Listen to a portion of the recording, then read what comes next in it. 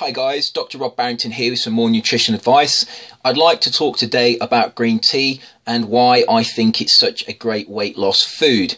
Now, the weight loss ability of green tea has been attributed to its caffeine content, and this is partially true. However, there are other drinks and other foods that also contain caffeine that don't burn fat as well as green tea. Now, the reason for this is that green tea contains other compounds as well as the caffeine, and this it increases its fat burning effects. In particular, it's known that there are two compounds in green tea.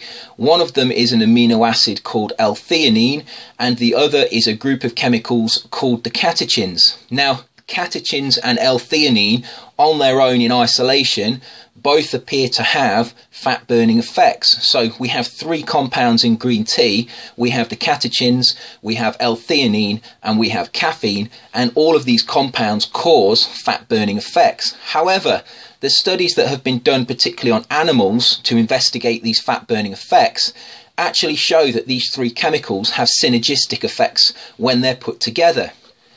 Now, what this means is that although other drinks and other foods contain caffeine, they don't contain the L-theanine and the catechins that are also present in green tea. And therefore, green tea has this synergistic effect on fat burning that you don't find in other foods. So if you compared equal amounts of coffee and equal amounts of green tea, because the coffee does not have any catechins and it doesn't contain L-theanine, only the caffeine in the coffee will actually have a fat burning effect. And therefore, the fat burning effects of coffee are less than that of green tea.